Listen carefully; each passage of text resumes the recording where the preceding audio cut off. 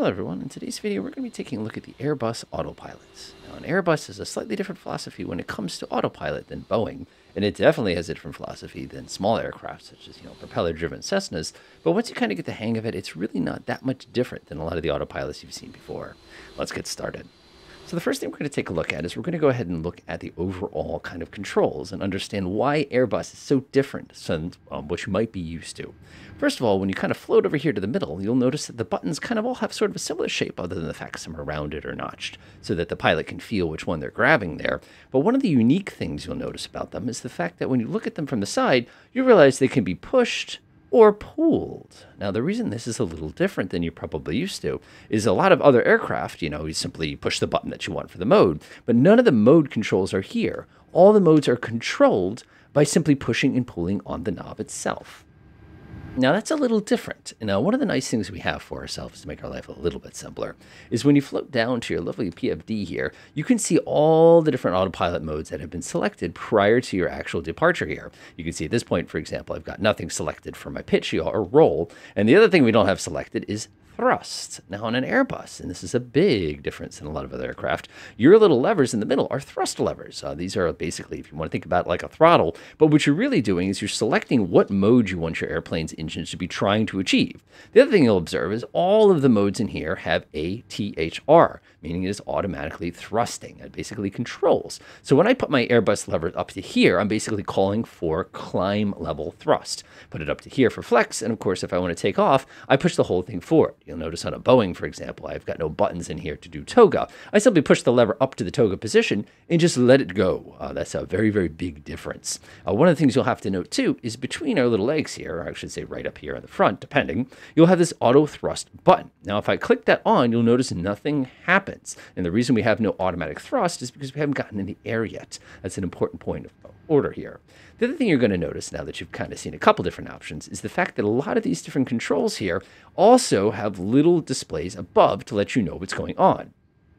Now, whenever you see this little dot present in any screen, that simply means that the mode is selected to let the computer, basically your FMS, your flight management system, we call it a little different in an Airbus, but it's the same idea, to control what that particular function is. For example, you notice this dot means that the speed is being controlled by the computer. If I were to come over here and right-click on this, of course, we can't change it right now because, again, we're not in the air or anything like that. I could say I want a manual speed. We'll see that when we get there. Same thing with heading. If I were to left-click on this, you'll actually look there. You can push and hold it. You'll notice it's a little bit different now that you have to use the right mouse button in order to change the setting. If you click and hold, it actually breaks it down for you quite nicely. And again, this is a little bit different. I want to change my setting. I'll move my mouse back and forth. If I want to select it, I have to pull it by pushing down on my middle mouse button. See how that's a little different? And then if I right-click on it, that's going to be the equivalent of pushing it in. So you can see right here, I keep jamming on it. And basically what has happened now is I've ordered the computer to go ahead and say, I'm in control here. It just gives you an idea of how that is so different than what you're probably used to. And you can see it's kind of fiddling there between the two different modes as I push it. The other thing you'll notice is over on this side, we have a very similar style arrangement. You'll notice that for my altitude knob, if I right-click on this, it's the equivalent of pushing it in. If I middle-click on it, it's the equivalent of pulling it out, which would basically allow us to change this mode. So you just have to kind of get the hang of that when you're doing it, and we're going to see that in a minute.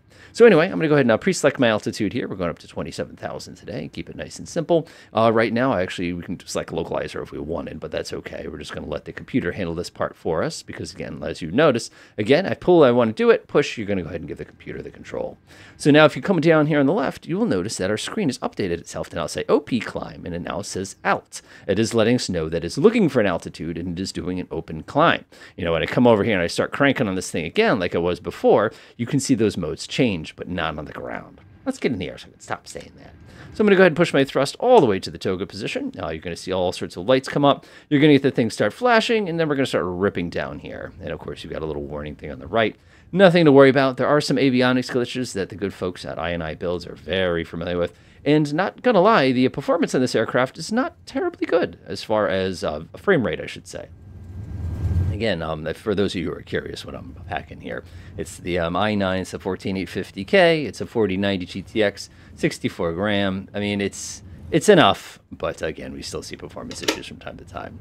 So I'm going to go ahead and bring up my landing gear. I'm going to gently let this climb. This great thing about an Airbus is this thing just sails. One of the things you'll notice here in the bottom is now has a new option. This is the word runway track. It is actually trying to hold the runway, and that is what this vertical line now references. We're more than fast enough. I'll go ahead and bring up that one click of flaps. And again, I haven't touched my controls yet, so that's the nice thing about an Airbus, and you can see we're basically settling at this kind of 12, 13 degree. Right now, of course, we have SRS, Alt, and of course we have runway track. We're still on that mode because we have no other modes available yet. So what I'm going to do now is I'm going to enjoy my nice little climb up to this, and you can see open climb is selected, and it's yelling at me to go ahead and switch this to the climb position. So I'm going to go ahead and pull this back to the climb position, just like that, and I'm going to go ahead and engage the automatic pilot. There we go. So now what we can do, of course, is if we come over here, is we have new options. Now, if I were to right-click this now, you will notice that this little dot turned on, simply saying that the computer is now in control of my roll program. One of the interesting things we see here, other than the fact that I can't quite get this thing on the... There it goes. Good luck setting up your throttle with this airplane, by the way. The other thing you probably observe is the fact that we're not going anywhere near where we're supposed to be going. The reason we're not is on account of the fact that I'm not pointed at the course that I need to be on. So this is a good opportunity for me to come over here again. And what I will do is I'll middle mouse button on it to pull it out, to basically say, hey, let me have control here. I'm now going to order my aircraft to go ahead and turn us around, because we need to get on course here at some point today. And we're just going to enjoy this nice leisurely climb as we go around. Now remember, at any time I can right click on this to basically switch back over to computer controlling of my roll. But keep in mind, if you don't have something that's lined up, again, our course is way behind us right now, you would not be able to operate this directly. Now, one of the downsides to this, of course, is you're sitting here going, okay, so you've selected a heading of 42 degrees. You can see we're executing our nice gentle turn. Come up to 40. Again, you'd probably be on some sort of departure procedure right now. I tried to keep this flight as simple as possible for that particular purpose. You can see we're over here on this heading of 40, and we're taking that nice thing. Now, if I come back over here and I give the computer control of my autopilot again by right-clicking on it, you'll notice that the heading stays in the box, but the lat light comes on, telling us that the lateral control program is looking for something. And if you actually come down here, you can actually see very clearly on our PFD that heading is the active mode and nav is going to be the mode it's looking for. Now, if you look really carefully here, you'll notice that the desired course that we're trying to travel on is chilling right over here on the left. Now, as we take this gentle left turn, when we finally get ourselves lined up with it, what you'll actually observe is that this heading mode will shut off and it'll switch over to navigation mode. Now, in a Boeing, you have a lot of other toys to play with. You have the ability to basically do control wheel steering and stuff like that. We do not have that on the Airbus 330, which is, I guess it doesn't really matter because it's fly-by-wire. I don't know. I like it on little planes. I guess it doesn't make sense. But anyway, let's keep talking. So now that you understand how the roll programs work, keep in mind at any point you can always come in here and pull this thing back out again if you need to go ahead and set a specific heading. You can see here that I'm basically on course. Actually, 50 degrees is probably a little bit better. So I'll pop that over to 50 real quick. Delightful. And now you can see we're sailing towards 50 degrees. And of course, when we get close enough, like I said, the navigation mode will flip over and it'll hold that. Let's take a look at our altitude controls now. Now, keep in mind, I have not touched the throttle yet, other than setting it to climb mode, because that's all we needed to do. There's a couple handy-dandy things you'll notice here. First of all, you've got the actual altitude selection knob. Now, behind this knob is this little button here. If you click on it, you can actually switch between going up by hundreds, or you can go up by thousands. And it's kind of a handy little knob. Personally, I not really need the 100 very often in an airliner, but I suppose it can happen from time to time. Let me go switch this over to inches of mercury, because that's the one I do understand. Bald eagles per square McDonald's or something like that. I don't know. The next thing you're going to see is you're going to see your altitude controls. These are basically your pitch programs inside of this aircraft. Now, there's a couple different options we have here. The default pitch program is flight level change, which simply means this aircraft is going to attempt to climb at whatever thrust you've dialed in. So, for example, I've got myself on climb thrust. The desired altitude is 27,000 feet. If I look over here, you can see open climb is selected, and it's doing an altitude. Well, let's say I wanted to climb at a specific speed. What I can do here is I can come over here and I can actually change the mode on this. Now, where this gets a little tricky is it's the push-pull again. So if I middle mouse button on this, you can see that it sets the vertical speed option. So for example, let me say I want to climb at 2,000 feet per minute. I can come in here and use my mouse wheel to set that to 2,000 feet per minute like that. Now, the cool thing here is you'll now notice we've got vertical speed 2,000 altitude. This creates an interesting problem for the airplane because we're trying to hold that climb thrust as we're going up. So that means something's got to change. So kind of keep that in mind when you do that. Now, the cool thing is if I come back over here and I right click on this again, you'll see it immediately levels us off at that specific altitude. And now the cool thing is we'll notice our engines are actually spooling down quite smoothly, exactly like we wanted them to do. So be careful. Now, if I middle mouse button, which is pushing it in, which you'll observe here, is we still hold that particular altitude. If I right click again, you can see we have no control over this. It's just simply going to say vertical speed 0. And again, left click, right click, nothing is going to change here. This is one of those interesting little things you have to be very, very cautious of when you're fiddling with it. Now, when we come over here back to my altitude control, if I middle mouse button this, you'll notice it switches back to flight level change. And you can see that we start to climb. Our engines are going to start picking up their thrust again in order to get us up again. And you can see exactly how that whole operates pretty much instantaneously. So as weird as it sounds, if you want to get back to flight level change button, this is actually the one that you've got to hit for that particular purpose. It's just kind of the nature of the beast. So if you're comfortable with all those so far, we're definitely ready to move on to the next one, which is going to be this lovely button here, which is speed and Mach. When you push this button, it simply will change the display of speed Mach. To the right of it, however, is the speed control. So what I'm going to do is I'm going to come over here, I'm going to right click on it, and you'll observe nothing happens. So if you middle mouse button on it, it brings up a menu. I pulled it towards me. Remember, pull is middle, push is right click. When I do that, I can now pick my speed. So for example, let's say I actually wanted to climb at 310 knots, for example. I could dial in 310 knots, and you can see over here on my left that this now does throttle climb, open climb alt, and you can see that the selected speed, which is what this little blue triangle is telling us right now, is now 310 knots. Keep in mind, at any time I can come back here and right click, which means now the computer has control over the desired speed. Now, one of the things you probably are sitting here going, okay, I get the cut of your jib, but doesn't that mean you really have to spend a long time kind of setting up the computer? Yes, you need to spend a very long time setting up the computer. Otherwise, a lot of these automatic modes won't work. It's not to say they don't work, it's just to say they won't work well. Now, let's go ahead and get to the top of descent and watch the next set of problems. All right, let's start thinking about making our way back down. So, of course, what we need to do is we have all of our options for going up as we do down. So I can come over here and select my altitude I'd like to go down to. Let's say I want to come down to, I think it's about 2,500 feet. So I can go to 2,000, switch this over to this mode, crank it up to 2,500. And then when I'm ready, of course, all I have to do is go ahead and decide what mode I'm going to do. Now, as before, if I am to go over here and to right-click on this, you're telling the computer that you now have control over things. Now, the interesting thing is as soon as that happens, you'll observe that the engines start to slow down. You'll notice over here on the left, thrust descent popped up and descent popped up. And we're starting to make our way down directly. Now, unlike the other Airbuses, we don't have an XPED button over here to make it go down quicker. But you can see here, this aircraft is now making its descent based on what it needs to do for the particular approach. Speaking of approach, let's get that all squared up while we're kind of waiting on our way down. And again, we can talk about the FMS for hours and hours, and I know it's not called an FMS, but that's okay. So what I'd like to do here is I'm just going to go ahead and take a look at what we have for our approach options. We'll go ahead and press perf. We have our descent. We'll take a look at our next phase. We have our approach. We can dial in whatever we need. 29er.51 is going to be at my destination there. And of course, we have the ability to kind of come through and dial this in. One of the cool things is the computer will actually dial in all of our ILS critical information. You can see it's 109.10. And it also tells us what the course is built right in here. So in the event that we actually need to go ahead and do this, we have the ability to do it. Another thing that you actually find very interesting is in the event that you need to do VOR navigation, you actually have the ability to come in here and dial in the course that you want to actually follow. Now, the reason this is critical is if, again, you lose your GPS or something like that, or you need to do like a VOR approach, this is actually where you're going to come in and dial those details in. And of course, with those in there, you can actually do things like follow localizers and stuff like that, which is going to be a little bit different than probably what you're used to in other aircraft. Let's get a little closer to the ground. All right, we're getting pretty close.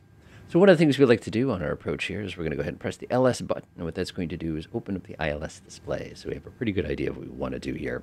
And as you can see very clearly, we're off to the right, which checks because we're kind of hitting it from this side. And of course, one of the things we want to do is start slowing down. So I'm going to come over here. I'm going to pull the control out, and I'm going to start manually slowing this aircraft down substantially as we make our approach. That's going to make it a little bit smoother for our actual landing here.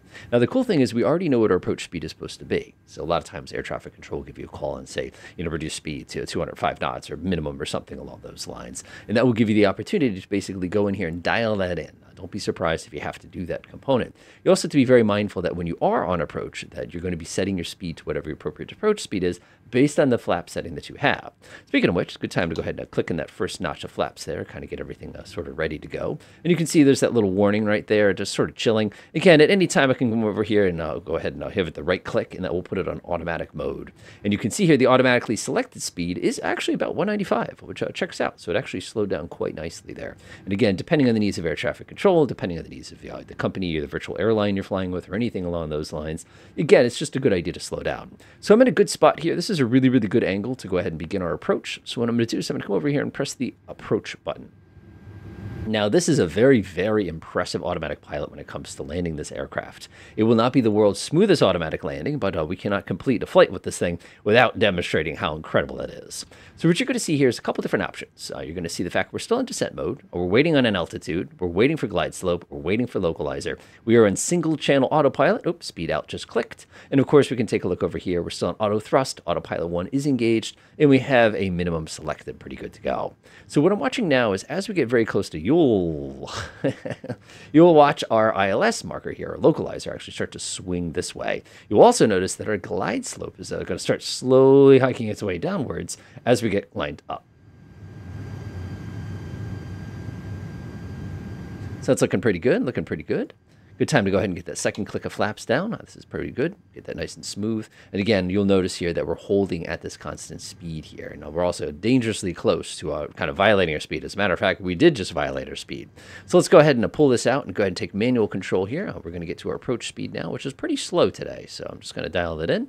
And as we take this nice gentle turn and start lining up for our actual approach, you'll see that our glide slope is about all set. You'll also notice that our localizer is just about ready to get captured. So localizer has been captured here. The glide slope in just a few moments. You can still see that it's chilling on that color blue. We're basically waiting, but you can see we're basically perfectly lined up here. I like to put my wheels down as soon as I hit that second dot there. Again, depending on your airline procedures, depends on the weather. And you can see your glide slope is captured. You can see localizer is captured. So we are completely in control. I should say, we're not in control. Well, I feel in control, but the aircraft is now doing the deed here.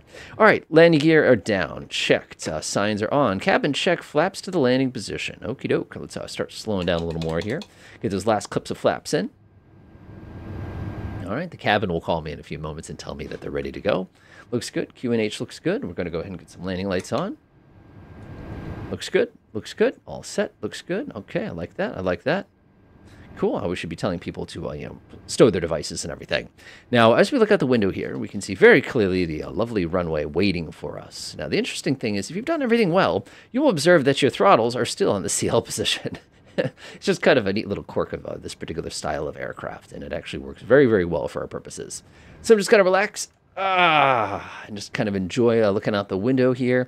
We've got our speed set. I've got my hands on the controls ready to take over at a moment's notice. We're going to let this one auto land today, so it's going to be a little bumpy, but it's going to demonstrate just how smooth this aircraft really can be when you set it up properly. Looks good, looks good. 1,500 feet. Gear, last check, medium auto brake. We have plenty of 2,800 meters, which is plenty. These are looking good. These are looking good. Look how the game now decides to save. It saves before we crash land, right? One of the things I miss, though, is they don't have the nice heads-up display here, but that's okay.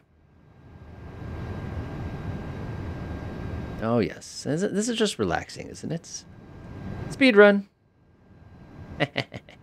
Love that stuff. Like how the autopilot's like, are you sure about that? I'm like, yeah, I'm fine. 500. 100 above. 2 minimum. All right, we'll let the autopilot have a kind of more relaxing approach here. So you want to take your hand, and you want to put your hand right on the throttle, and you want to get ready whatever button that you have as far as your reversers goes. Because even though it will put you on the ground, you still have to do that part yourself, which is kind of nice. There's our minimum warning, our 200 feet, turning orange and yelling at us. This would be a good time to go around. If you get the little wiggle, I call that the Airbus wiggle. Don't worry about that too much. I'll take over. I didn't like that. And we're just going to go ahead. 40, 30, 20, 10. Always be ready to take over. Go ahead and press the reverse. Very nice. Very nice. So as always, whenever you're doing any approach, always be ready to take over at a moment's notice. And you can see we got a little bit of wiggle waggles at the end there, but nothing too bad. Release the reversers. Go ahead and slap that on. It's a good time to tell your co-pilot to go ahead and tap the lovely control above your head to go ahead and set your automatic APU to kick on. But as you can see, the autopilot really isn't that scary. It's just a matter of, again, remembering you're still the one flying the planes, number one.